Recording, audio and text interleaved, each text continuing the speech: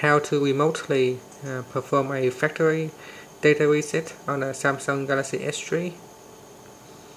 So this factory data reset can be done remotely, and it is ideal when your phone is missing and someone might have stolen it. So you might want to erase all your data and reset your phone.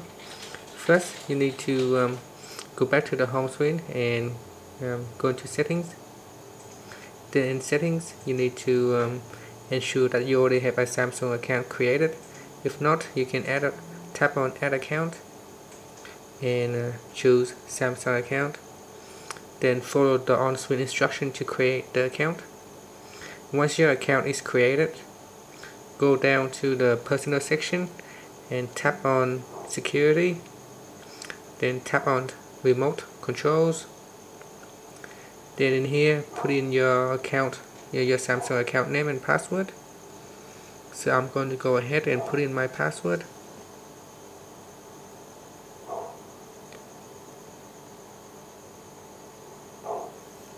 Now once you have put in your password, tap on done.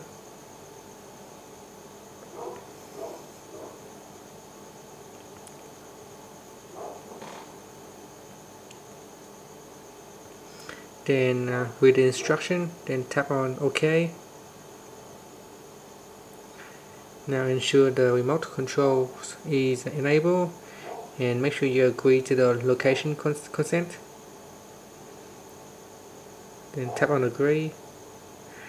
Now once you have properly configured remote controls on your phone, you can then, once you are ready to perform a remote factory reset, you can open up a web browser, either Firefox or Internet Explorer on your computer. Then go to Samsung dive.com.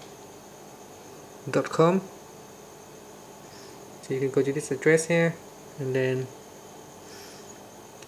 tap on go. So once you get to the website, you need to log in with a Samsung username and password. So once you are logged in, you can tap on wipe out my mobile.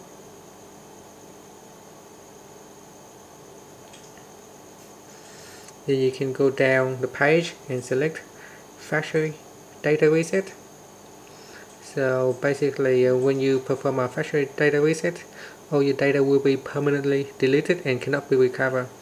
So make sure this is really what you want to do. If you are happy with your decision, agree to the terms and conditions, then put in your Samsung account login password. Then once you are ready, just hit on the wipeout button and your phone should shortly begins to reset itself. Now thank you for watching this video. Please subscribe to our channel for more video tutorials.